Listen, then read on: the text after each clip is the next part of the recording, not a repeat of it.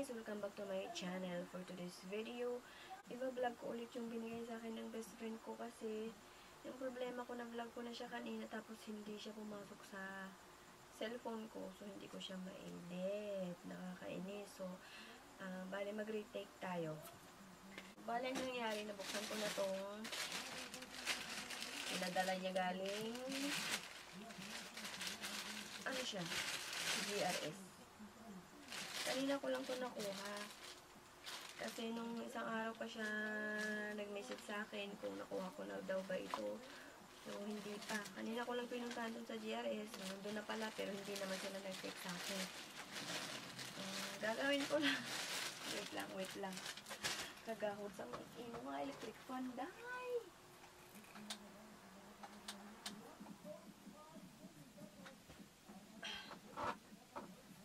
Ito yung binigay sa akin ng best friend ko, plus meron akong gift galing sa Avon. Papakita ko lang sa inyo yung laman nito. Birthday gift sa akin to ng best friend ko. Meron akong gift. First of all, thank you so much for this best friend. Matagal na kami yung best friend. Nagtatrabaho pa lang ako nun sa Saudi. Best friend na kami.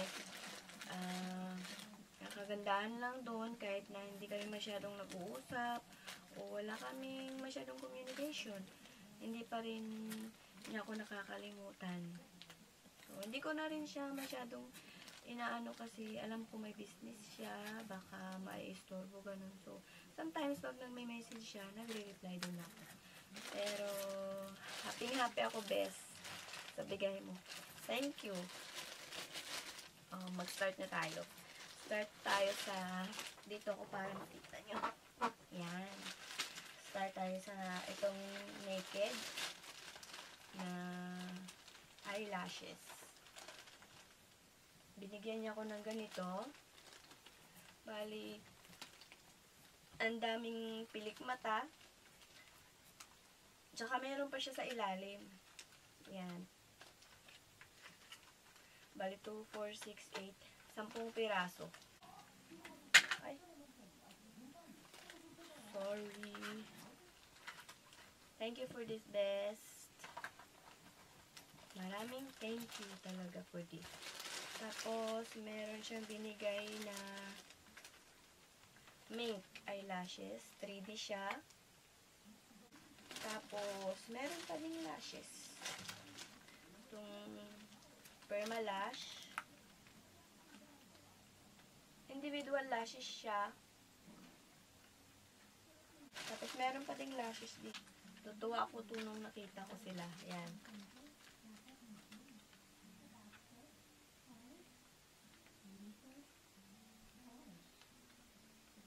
Ayan. So, salamat sa eyelash best. Kasi, nagtanong ako sa kanya kung meron siyang available na SN02 na Taiwan lashes. Ang pinsan ko kasi naghahanap ng ganun lashes kasi gagamitin namin sa kasal ng kapatid niya ngayong March. Tapos, bridesmaid ako. Kaya, kailangan namin ng lashes. So, matanda na pero magba-bridesmaid pa. Pero, hulog ka ng langit, beshi. Kasi binigyan mo kami ng lashes na, ang cute, ang gaganda. Tsaka, wala na rin ako magagamit sa aking mga makeup videos kasi yung mga lashes na in-order ko sa kanya dati pa nung nasa Saudi ako, ubos na. Kaya, thank you for this, beshi. Next, itong sa eyeshadow tayo kasi binigyan niya ako ng bali 3 eyeshadow na beauty glaze. 3 piraso yun. Sayang yung unang video ko. Yung unang take ko ng video na to, nakakainis talaga. Pero, okay lang din. I-retake ko lang to para mapapasalamatan ko ang aking best friend. Binigyan niya ako ng 3 eyeshadow. Yan, 3 beauty glaze. Meron to siyang plastic kanina. So, bali, ito pa yung mga plastic niya. Tinanggal ko na. Kasi, tuwang-tuwa ako nung kanina. Then, meron siyang cartoon. Tapos, pag binuksan mo siya, meron siyang parang plastic, ganun. Tapos, ang gaganda ng kulay. See? Yan. Para siyang Huda Beauty palette. Ang ganda. Thank you, bes. Tapos, yung dalawa naman is itong B9B. Yan, tingnan natin ang kulay niya. Ang gaganda. Excited ako kanina nung unang bukas ko ito. Ay, naiinis na ako dahil lang dun sa ayaw pumasok sa cellphone ko. Ganon din siya. Meron siyang plastic. Tanggalin natin. Tapos, ito yung kanyang mga kulay. May 9 siya na kulay. Yan. Yan siya. Ang ganda, diba? Next, yung isa naman. Ito naman yung B9A. Buksan ko din. Meron din siyang cartoon. Pakita ko lang ulit sa inyo. Meron din siyang plastic. Tanggalin din natin yung plastic niya. Tsaka, ang ganda ng kulay niya. May 9 din siyang color. Tsaka, meron siyang bali 4 na shimmery na eyeshadow. So, yan. Yun ang kanyang kulay, diba? Ang gaganda. Maganda rin yung, ano niya, packaging niya, maganda rin. Next na binigay niya is, binigyan niya ako ng makeup brush. Ayan.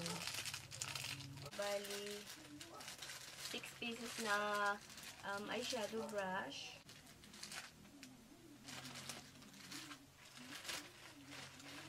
Tapos, meron din siyang binigay na dalawang pares ng velcro. Velcro ba tawag dito? Dito sa may book.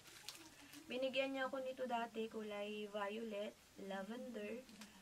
Pero, yung kung saan na yun. Nasa Saudi pa yata. Hindi pa nadala rito. Tapos, binigyan niya ako ng brush guards. Binigyan niya din ako ng yung pantanggal ng whiteheads. Paborito ko talaga to kasi noon dati, nag-order ako sa kanya ng ganito. Thailand yata ito eh. Umorder ako sa kanya nito nung nasa Saudi ako. Tapos, unang gamit ko lang. Tapos, tanggal lahat yung whiteheads tsaka blackheads ko. Ito yung paborito kong pantanggal. Pero sabi niya kasi dati, nung nagtanong ako sa kanya, hindi na daw ganun yung formula nito.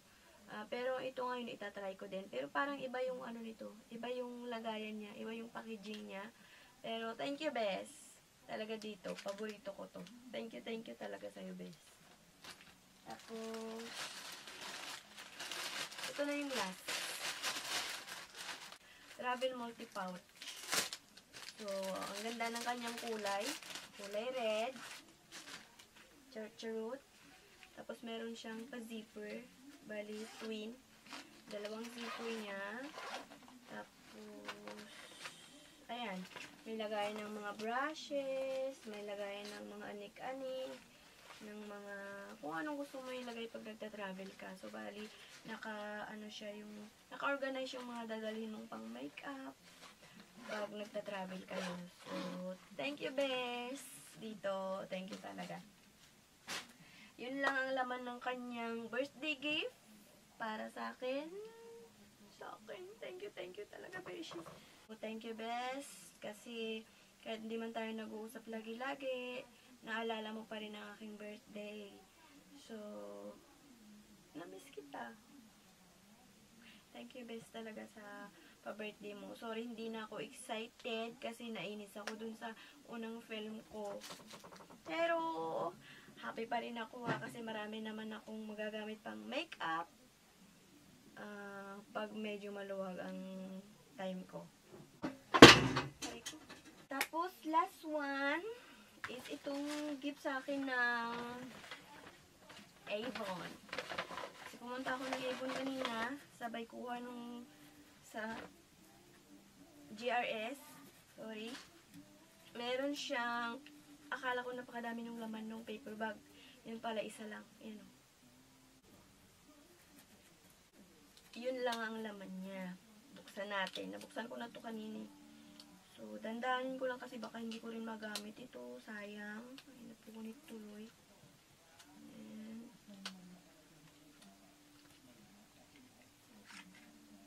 Ito siya.